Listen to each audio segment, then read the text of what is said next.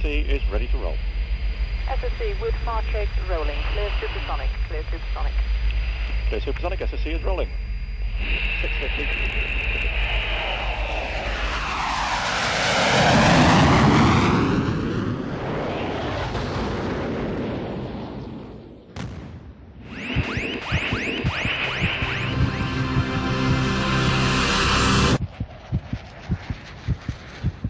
This is the most extraordinary project I've ever been involved in. What we're doing is creating the most advanced land speed record car that's ever been built.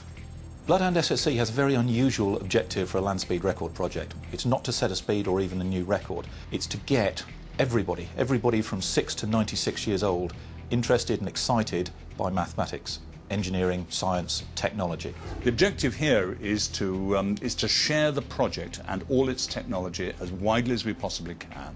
But the key thing to all this is education. Whether it could be bridges, whether it could be fashion, it could be fast cars. People love engineering. I am a Royal Air Force fighter pilot, but first and foremost, I'm a mathematician. And that is a way I not only think about the numbers, the incredible numbers involved with flying fast jets from day to day, but also the truly astonishing numbers that Bloodhound SSC is throwing up. Just to give you an idea, the bodywork at these speeds has got to take loads of the order of 12 tons per square metre.